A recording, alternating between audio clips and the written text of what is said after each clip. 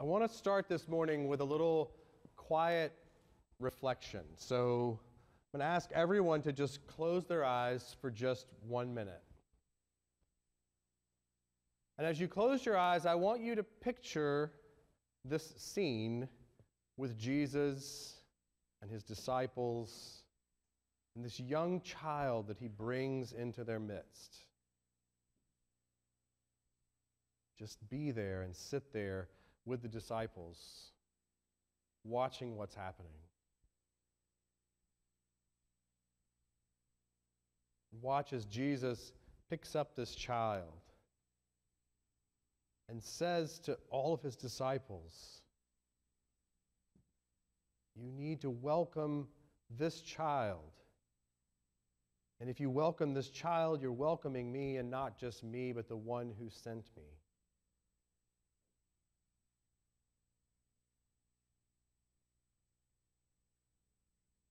Now open your eyes and just stay with that image for just a couple more seconds. Most of the time when we see this gospel verse printed out or written or drawn about or painted, it creates a very, very peaceful picture, right? We see Jesus picking up a child and holding a child in their midst. And this child is almost always well-behaved and being really, really quiet and kind to Jesus. And so it'd probably be pretty easy for any of us, even the disciples, who are there when Jesus says, you must welcome, one of these children into your midst. And the disciples are going, yeah, we could see that. Look how great that kid is. But I wonder how many of you, when you were visualizing that scene, visualized a real child. A real child who, when they got picked up, went, no, put me down. I don't know, and starts kicking Jesus in the shin, right? Because that's not the image we usually think of when we think of Jesus and the children, right? All the children are well behaved. It's like something out of Lake Wobegon or something. It's like everybody's beautiful and it's all nice and kind, but kids, we know, all of us who have any contact with any children know, that's not how kids act all the time. Sure, when they're asleep. But when they're awake and they're running around and they're playing and you interrupt them and you need them to wash their hair, I mean, how many of the images that you had of this kid had a dirty face? How many had disheveled clothes? Again, how many of them were screaming, put me down, I don't want to be held? Now, rethink this scene one more time. The disciples are all sitting around. Jesus picks up this dirty, grungy little child who is screaming at everybody, no, put me down. And Jesus is yelling over the child, unless you welcome one of these, you welcome me if you welcome one of these children. And the disciples are like, really? That's what we have to deal with? That's what we have to do? That's who we have to welcome? We have to welcome the ill-behaved or the tired, or those who might be upset, or those who might just be sad. Because the disciples weren't quite getting the message of Jesus today. They really weren't getting it at all. Here's how we know. They're walking down the road. They're just chatting, and Jesus is up there in front of them somewhere. He's walking up there, and what they're back there doing is they're like, no, I was closer to him when he healed that blind man. I'm really better at this than you are, Peter. And Peter says, what, are you kidding me? I'm the rock. He called me the rock. I'm obviously the greatest. And then Andrew probably said something like, he also called you Satan, And so they start fighting back and forth about who's the greatest disciple of all of them. And that's what they're arguing about. They're arguing about who's the most perfect disciple, who's the best, who's the closest to Jesus. So in my mind, it doesn't make sense for Jesus to pick up a well-behaved little child and say, you must be perfect like this little child, and you must be like this kid if you're going to be welcomed, because they all would have said, yeah, I can do that. I'm good like that. In fact, no matter what Thomas says, I'm still the greatest. That's what they were arguing about. And so I've been thinking a lot about what does it mean to welcome that person or those people. Who are those last people that we don't think are the ones who deserve or should be welcomed, but really they are the first?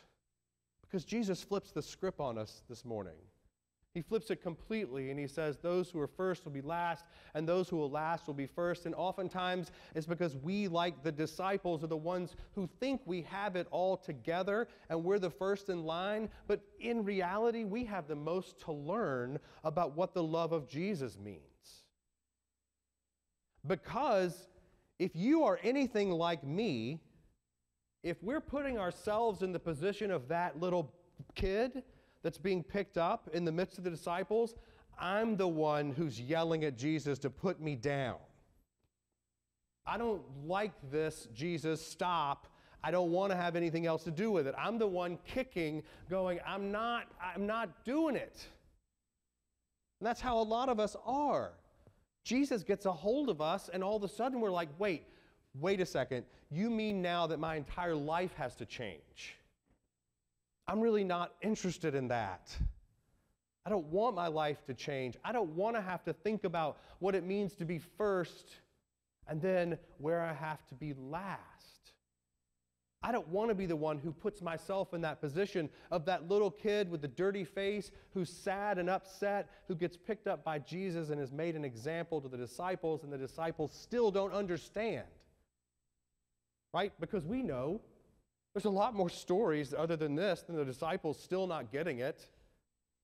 I mean, I imagine that they went out, from this place, still continuing their conversation about who was the greatest, because they're hard-headed, just like us. The disciples, they rarely ever get it. They don't even get it when Jesus dies. They don't even believe the people who come back to tell them that he has been resurrected. They have to go see it for themselves, and then they still don't believe it. They're hard-headed because they live a human life.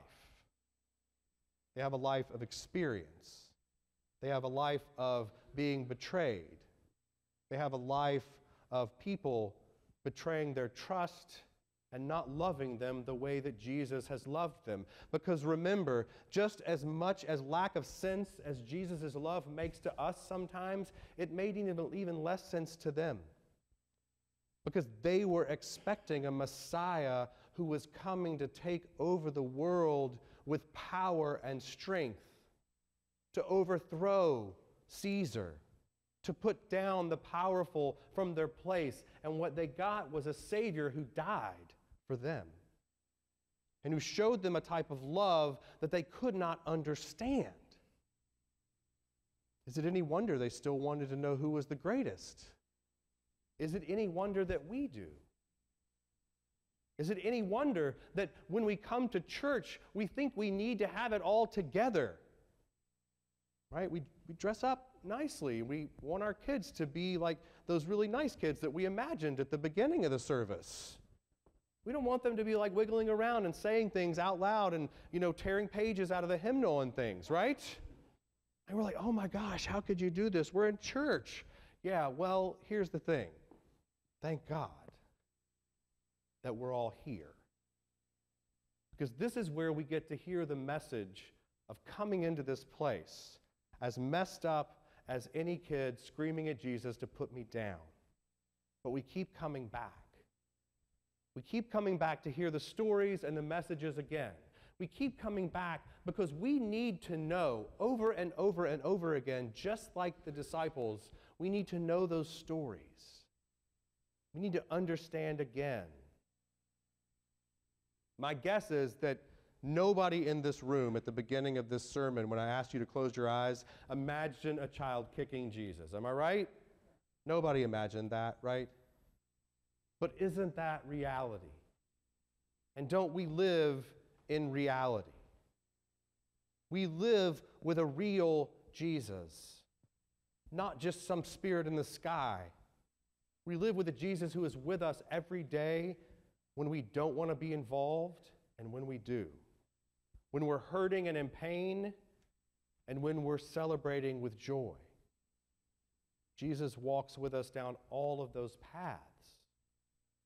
And so, yet, even if you are like me, that little kid who gets picked up by Jesus and starts screaming, "No, I don't want to do this.